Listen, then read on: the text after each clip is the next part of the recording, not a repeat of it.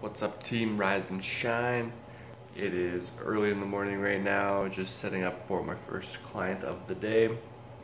Gonna be doing some boxing stuff. Looking forward to that. Should wake me up. Yeah, here we go again.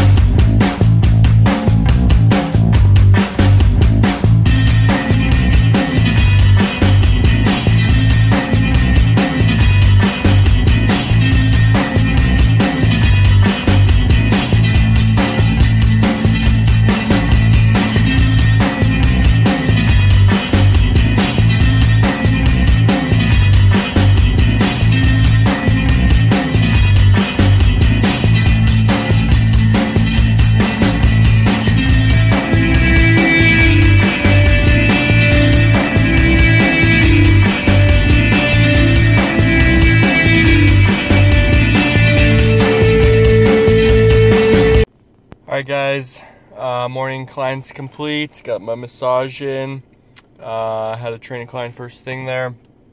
Great way to wake up, have somebody throwing punches at you, hitting the pads, that kind of thing.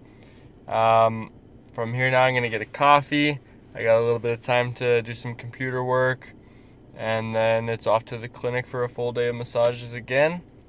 Just thinking back to last night, you know, spending time walking around the downtown core of the city, you see lots and lots of different types of people. And first of all, I find it fascinating just seeing all the different types of people, the different lifestyles. But really, it brings me back to just so much gratitude, being so grateful for the life that I have been given and the life that I've worked for. And you see, for example, so many people who are walking the streets homeless, and regardless of what you think of what their situation might have been, choices that they might have made to get there, whatever it might be, just looking at my own life and realizing how grateful I am that I was put in a position that I could live a life that I wanted to live and make the right choices that I wanted to make. It's just just thinking about it again just fills me with gratitude, which is a good feeling. But yeah, it's just looking around and seeing what you have and what some other people don't have can be extremely eye-opening. Yeah. Like I said, gonna grab a coffee here, hit some computer work, and then I'll be off to the clinic.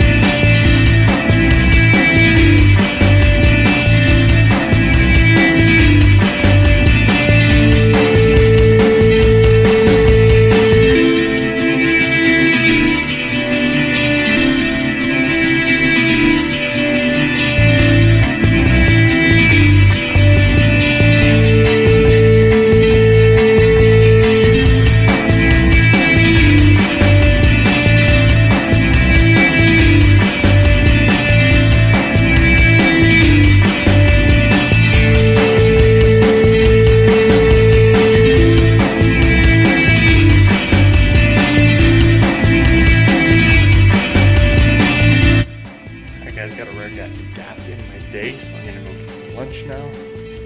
Let's go.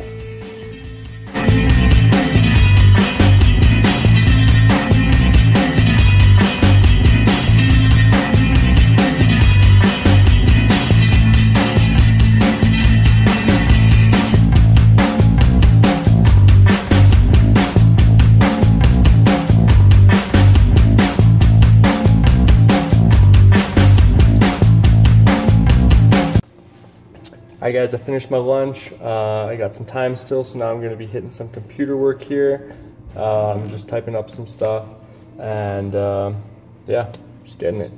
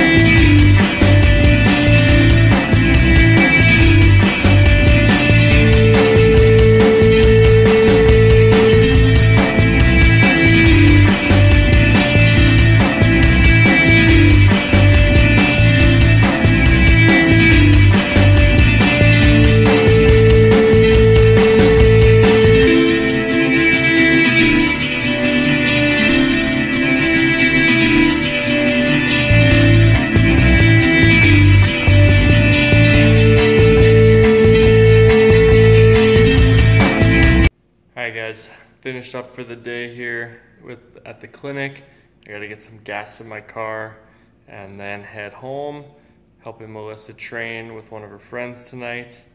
Should be good. See if we can get some footage of that for you guys. See you there.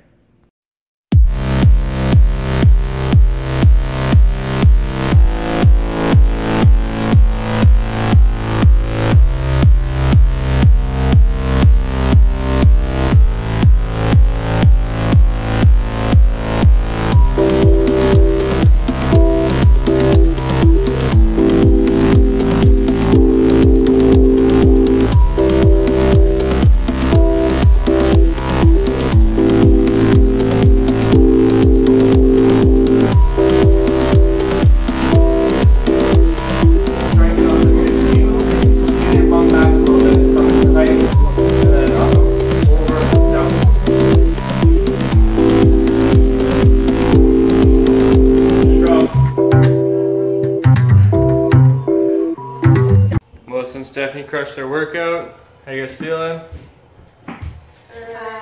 So? Yeah. Tired. Alright guys, so we went to bed late last night. I didn't get to close off the vlog. Watched a movie, Fast 8. It was pretty good. But one thing I wanted to talk about yesterday that I didn't get a chance to was expanding on being in control. And what I mean by that is, I talked about how you should always be in control. You're in control of your decisions. But there's another side to that I didn't talk about at the time, and that's that there are things in life that we can't control, and I think sometimes we spend too much time worrying about the things that we can't control. So like things that have already happened, genetics. An example of this is obesity. Now with obesity, there are people who are born with certain conditions or diseases, whatever, that make them more prone to obesity. But they're still in control. They can still take control and work towards it instead of letting that control them, if that makes sense. So it's easy to say, oh, obesity runs in my family, so I'm gonna be obese. But you can take actions to counter that as much as you possibly can. Same thing, like we worry about something that has already happened and then we stress about it. That's something we can't control. So focus on the things that you can control. You can control not letting that thing happen again, or doing things that will decrease the chance of whatever that was happening again. So yeah, trying to figure out things that you can control and things that you can't control, and focusing all your energy on the things that you can control and not the things that have already happened or you have absolutely no control over. It's just a waste of time, really. Gonna start today's vlog now. Yeah. See ya. Subscribe. Hit the like button. See you later.